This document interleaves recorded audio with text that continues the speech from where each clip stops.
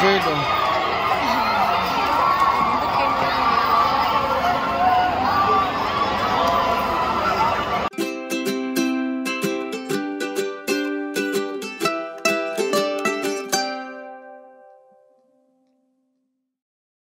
Good day mga langga and welcome to my vlog. To my 179 subscribers, thank you very much for your support. And to my dear viewers, please keep viewing. And if you like my videos, please subscribe, like, and share. To my family, to Dodong and Kesa, and to the Regner family in Ormoc, hi, how are you? I hope you're fine, and I hope to see you in 2023. I love you all. Today, my vlog is about the football tournament I watched on Friday, March 24th. It was between the Philippines, the Azkals, and Kuwait. It was my first time watching a football match in person in a big stadium, and today I'm going to share with you my experience.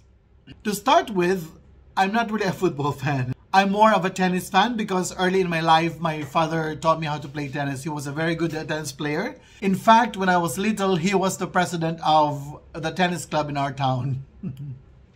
When my friend and Zumba-mate, Jade, pictured here, told me about the match, I had second thoughts of going because aside from the fact that I'm not really a football fan, it was also held late at night at 10 in the evening because it's Ramadan time here.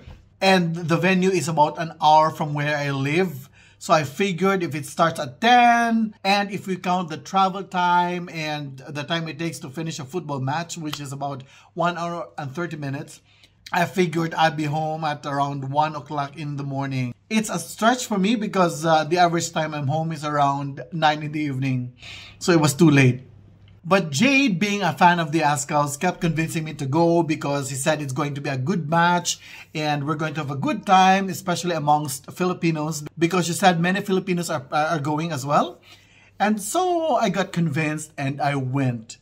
And boy, I'm really glad I went because it was a different experience for me. I really enjoyed the whole event. First of all, the venue was amazing. It was a stunning piece of architecture. From the outside, here's what it looks like. It's a huge stadium and the capacity of which is around 60,000. 60,000, and that's only the seating capacity. If you include the corridors, the food areas, the parking lot, maybe it could accommodate about 150,000 people or more. To give you a perspective of its size, the population of my hometown in the Philippines is only 80,000.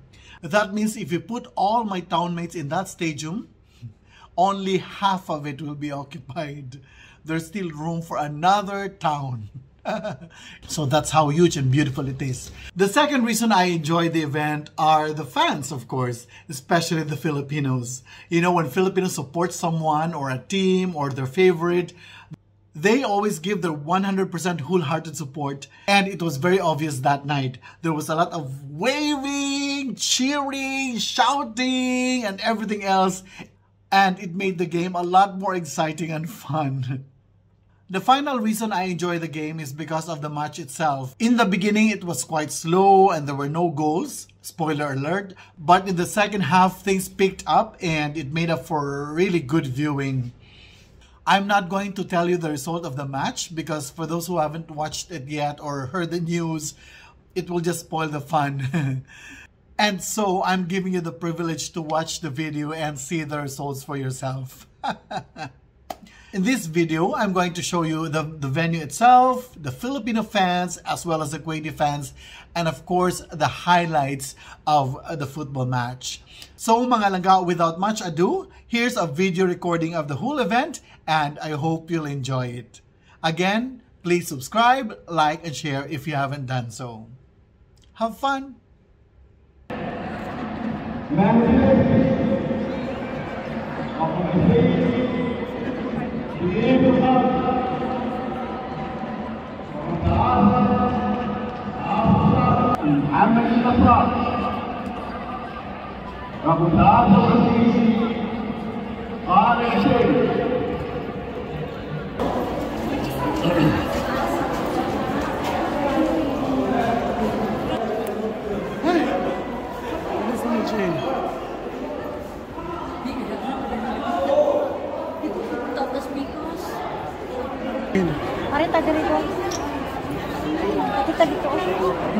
Jade. Jade. Bata na. Closer. Sorry. Pwede man siguro. Pwede man.